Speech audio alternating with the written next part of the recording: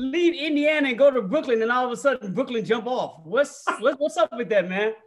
I mean, people aren't connecting those dots. I'm connecting the dots, like literally. Literally. It's great. It's, I never envisioned that it was something like this, would happen.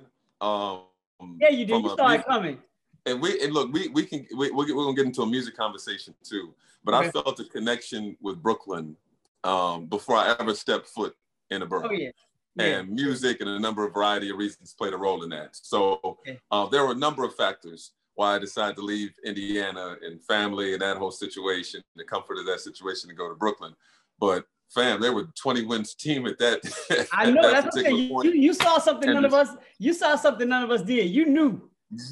Yeah, but you know this too, and I forget who said this, but once the Nets get a star, once they get that dude, it's over. Yeah. Like Brooklyn's cultural relevance. I know it's cold and dudes love the LA vibe and that type of thing, but you're right. Brooklyn's relevance with the culture means something, I feel. Oh, it means something big time, especially when in a basketball sense, the Knicks aren't doing well.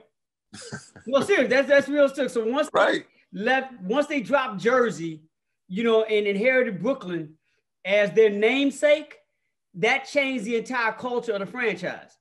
And now you add to the fact that Brooklyn, not only just to the basketball culture is one of the meccas, but you add the fact that you have a team now that it can claim from on a professional level with a name, but also a team in a space that's vying for some attention because the cats the cats in Manhattan aren't doing anything. The cats in Manhattan have been irrelevant for too long. So now the focus is on you in the bed, and it extends it to the basketball community, but in Brooklyn, it goes beyond that. It's the New York community. It's the entire Black cultural community, not just in the New York area, but nationally, because we're all somehow connected to Brooklyn. You know what I'm saying? We're all, especially Black folks, because of what Brooklyn means and what it represents. There's always some Black cultural connectivity to Brooklyn. It's always there. So whether you've been to the borough or not, you feel a sense of connectivity. So you bring all that to the fold. I understand, why a brother like you, when the opportunity came left to go from Indiana to Brooklyn, but I'm just saying from a straight up basketball standpoint, what happening in Brooklyn basketball wise, you get there and all of a sudden it's like flashlight. Yeah. That's all I'm saying. I like equating things that we see in the sports world, which we glamorize for sure, with just like everyday life, everyday jobs. Yeah. You know what I mean? For me to have a successful show, for me to have a successful broadcast, like it means something to me to make moves or whatever it may be. It means something. Right. Kobe doesn't inspire basketball players. He inspires lawyers, inspires, people in a number of different fields. And I found myself inspired by a number of different people. You being such an amazingly successful journalist, let's go back. Your father was, a journalist. Was this something that you knew you were destined to do from an early age? No, not at all, man. Not at all. My father was the first Black newspaper reporter in the city of Chicago. He was in the first 10 in the country. And I learned earlier, what I did learn earlier on, Michael, was the separation between what reporting is and what journalism is. Mm-hmm. And even though the lines get blurred and they do they are to a certain degree married to each other, but reporting or being a reporter falls under the umbrella of being a journalist. And when I would watch my father or see my father or had a great understanding of what my father did and watch it from the outside, because he covered the civil rights movement. And, he covered all the riots in 1968 in Chicago. And, he was always on the road in marches dealing with Ralph Abernathy and Dr. King and Byron Russert. And, we can go down and name all the leaders, and his involvement in it, especially being one of the only Black reporters on there, his access and his ability to report and what was going on the front lines. I saw all that. But what I saw was how reporters attack stories. And in attacking stories, a lot of times you're attacking human beings. Mm-hmm. And that's the part that always bothered me. So watching my father as a reporter, I never wanted to be a reporter because in chasing news, you invaded the privacy of individuals. And as a young individual trying to really grasp on what reporting and being a newspaper reporter was, I never connected that because I always saw it as you're not giving people space. Mm. Like my thing was like, if this person has a story to tell, then they should be allowed to tell the story at least on their own terms. So them, rushing people at the courthouse, rolling up and staking out somebody outside their homes, just the whole microphone, camera, tape recorder thing, just rushing on people and catching them like in whatever vulnerable moment they happen to be or whatever, going through people's kids, just all the stuff you saw reporters, and that's part of their job. That's what they do. Trying to get a quote, trying to get a story. I couldn't connect with that. But the craft of writing that story, I always connected to. Mm-hmm. And watching my father craft that story. And my mother was, she was an educator, but she was a phenomenal writer. And watching my mother craft stories and reading Alex Haley early on and reading Nelson George thoroughly when I was in college. All those things gave me a greater understanding of journalism, but it wasn't directly related to my father being a reporter because I never wanted to be a reporter. I never wanted to go about getting information in that way. So I appreciated and understood his craft of writing and telling the stories that he was reporting on. But that wasn't the thing that got me interested. That wasn't the quote unquote bug that led me to lean into being a journalist.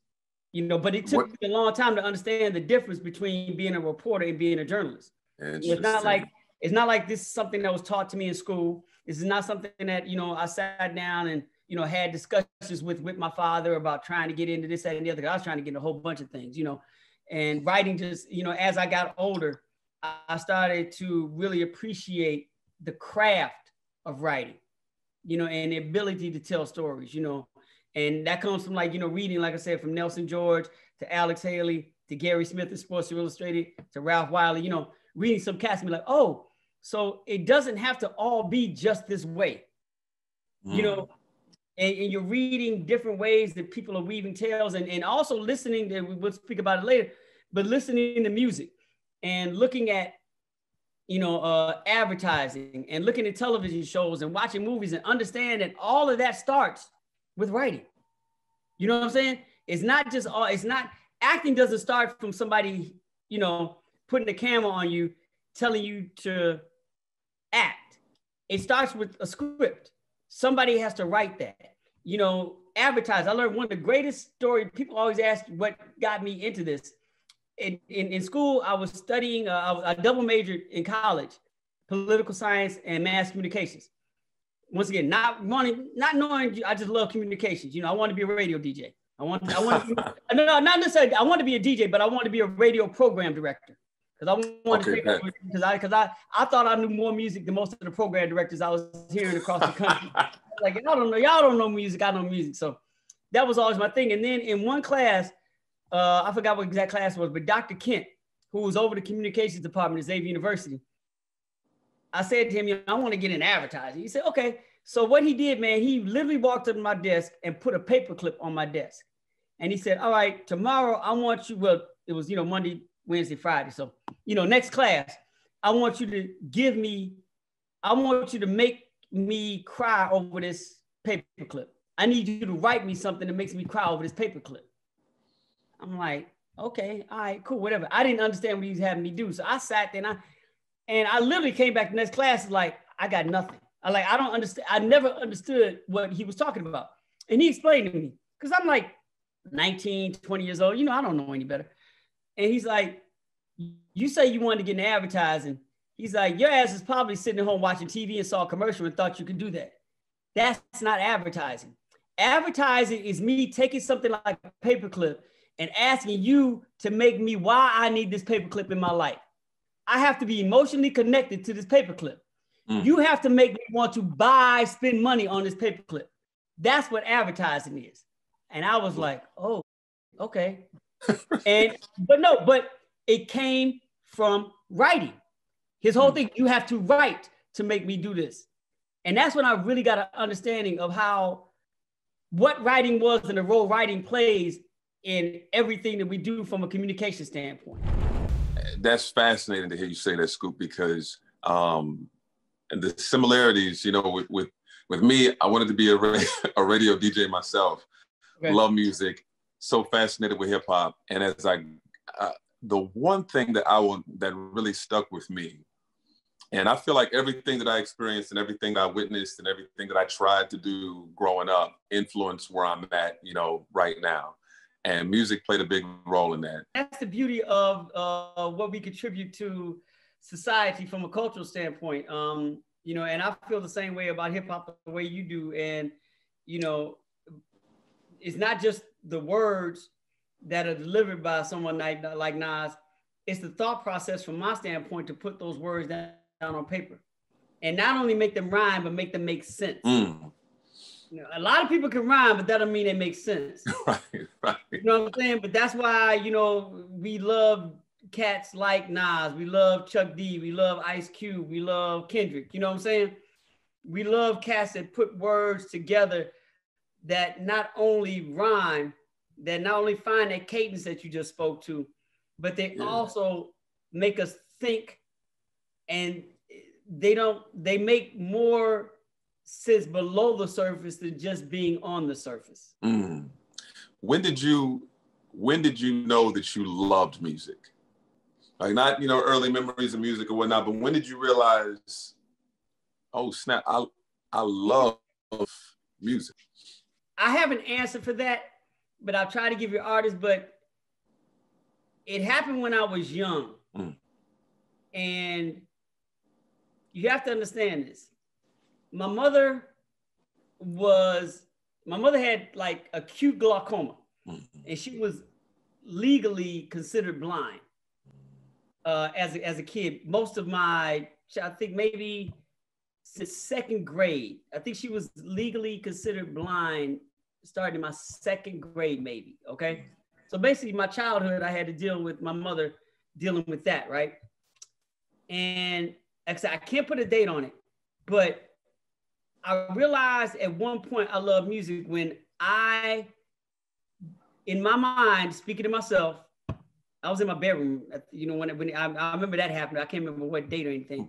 When I was like, I'd rather be blind than deaf, because I'd rather be able not to see basketball than hear music. Ooh. And that's the only thing that kept me like, you know, because I'm watching my mother having to deal with a sight situation, you know what I'm saying? But I'm like, I'd rather deal with what she's dealing with than to not be able, and it wasn't hearing people talking or anything, because it was sign language over here. My whole thing was like, I can't not hear music. That's the trump card for me. You know what I'm saying?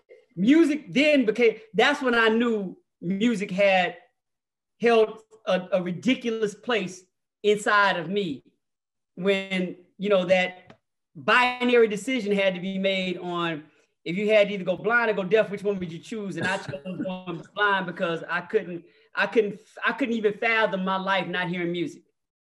You know, one of the greatest contributions of society we've ever had is funk music. You know, because everybody from, like, it's not just George Clinton, it's Cameo, it's Prince, you know what I'm saying? It's Kendrick Lamar, the root of where funk is. And, you know, come on, man. I can't hear Stanley Clarke play bass. I can't hear Bootsy play bass. I can't listen to Maggie Brain. You know, I can't listen to Brothers, you know, all the stuff that came from the funk era, and everything that George Clinton does and still does, it has impact to this day. You know, we talk about hip hop. Half of hip hop's whole origin comes from James Brown. Right. You know, and then after that, it's George Clinton. So all the music we're hearing in hip hop linked itself because of what James Brown and George Clinton created and shaped as funk music. So imagine not being able just to hear that. You know what I'm saying? Now, yes, you would have lost seeing Michael Jordan play basketball, but to me, I can't not hear James Brown. I cannot not hear Stevie Wonder. I cannot not hear, you know what I'm saying? Yeah. Miles Davis. I cannot not hear George Clinton and Bootsy Parliament Funkadelic and Cameo and the Fatback Band and Lakeside and Confunk. You know, dude, don't get me started. And no doubt. And I say this without hesitation. Like I would not be where I am right now if it wasn't for music. It inspired me at a young age, got me through, you know, rough days. You know, people talk about like, you know, the arrogance in hip hop or whatever, or, you know, rapping about being the best or whatever it may be. Fam, I had some days at the radio station where, you know, there weren't many people, you know, black faces. Yes. And just feeling like I was, you know, small. And just before I get ready to walk in, I put soundtrack, you know, time. Yep. Soundtrack time. And it yep. just puts me in a mental space where I'm unconcerned with people's opinions, and I'm locked into the task at hand because I know I'm supposed to be here. Yep. You know what I mean? People may walk past me as if, oh, who's he? Or he's not supposed to be here, or who's this? But it just put me in a mind frame. And so it was therapy, it was motivation, it was a number of different things to where if I didn't have that extra oomph, you know what I mean? And for me, you know, we talked about this, you know, growing up in a single parent household, you know, my dad was not there. And my grandfather was very instrumental in my life. You know, I had men in my life who were terrific, but that extra oomph, that extra something, you know what I mean? Music really pushed me through in so many different areas. And Mike, I can say this, it was also the genre of music. It wasn't just the music we just got through speaking of. It's specifically directed at hip hop and that arrogance. And my mother always told me, you know, a black man without arrogance in this country. And that's biblical truth. You know, so you being a young man and hip hop being an art form that was feeding itself to your soul. You know what I'm saying? Yeah. As much as it did for you, I think, and tell me if I'm wrong, it also made you feel that you weren't alone. Yeah. Because it wasn't your voice that you were hearing, it was somebody else's, you know, braggadocio. Mm-hmm. It was their arrogance that you were hearing that validated the way you needed to feel. Yes. So it wasn't just you. You knew you had an entire community that was feeling the same way that you were feeling and feeling the way you needed to feel in order to get where you were going. And that validated you, like, oh, I'm good.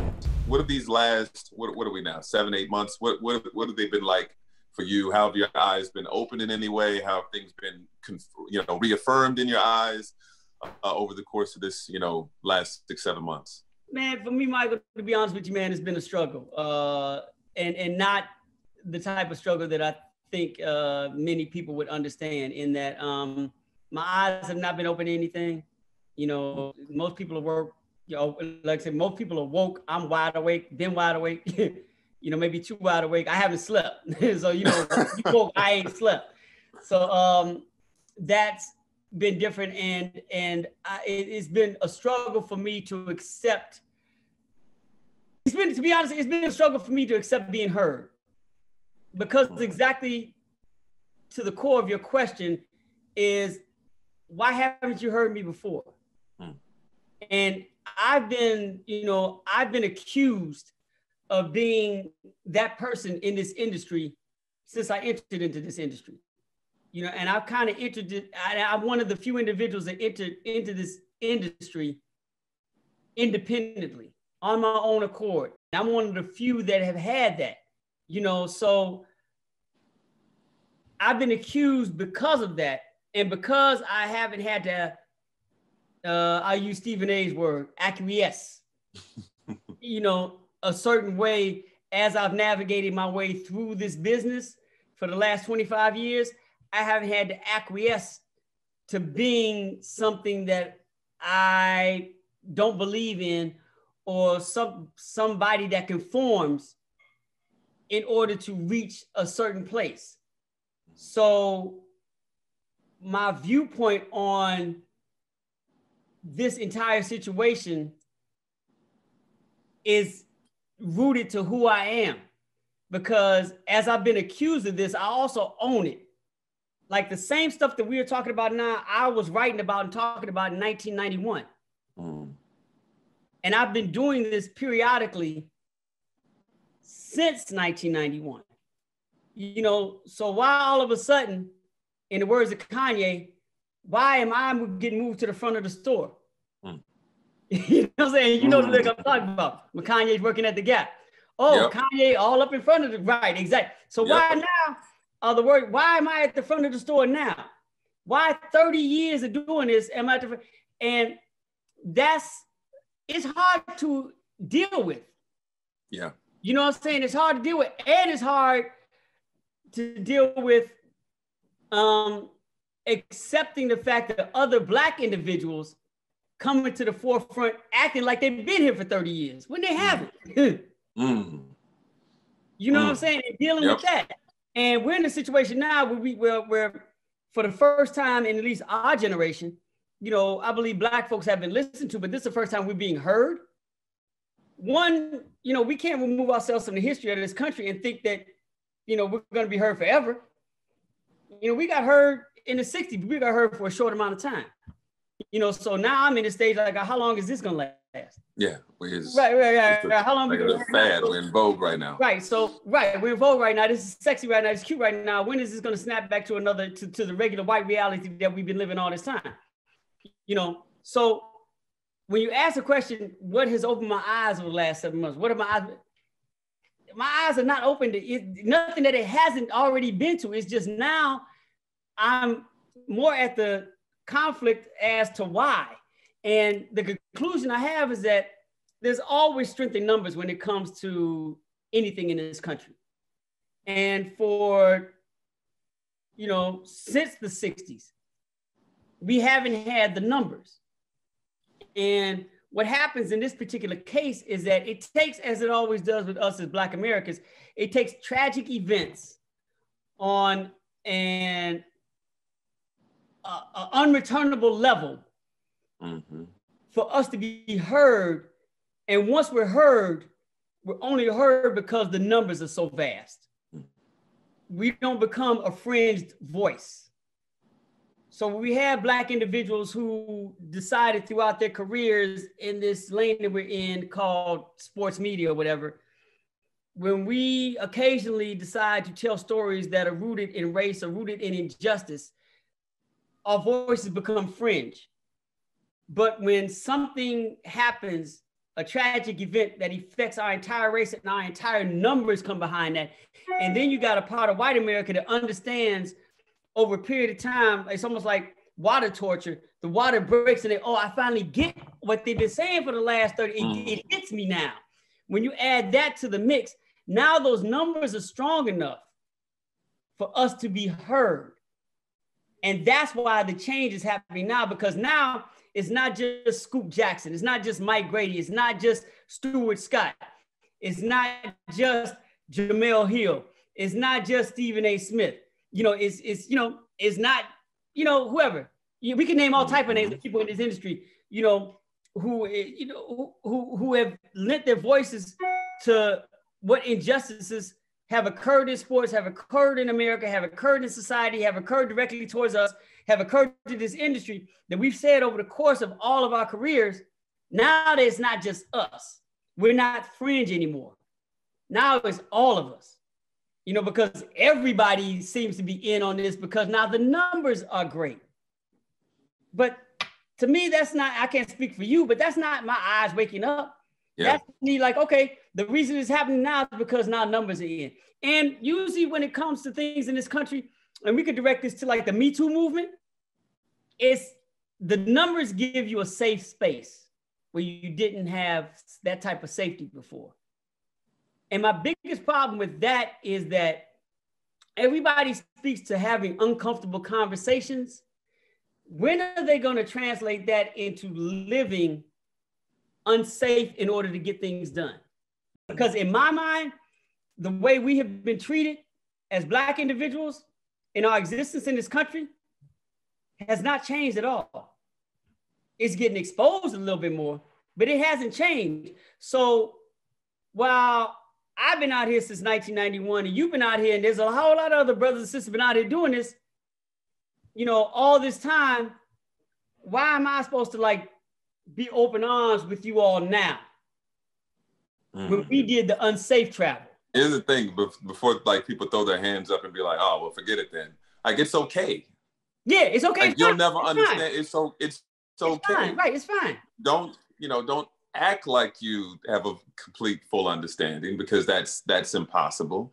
The stories that, your parents told you, the things that you've experienced, the stories that, your parents' parents told you, my experience with what my mom, had to go through, the stories that my grandparents still tell me, to this day, it's just different. Yeah. And that's okay that you can't be, put yourself in our shoes or have a full understanding, but it's just the understanding that you don't, that you can't. But Michael, it's the respect.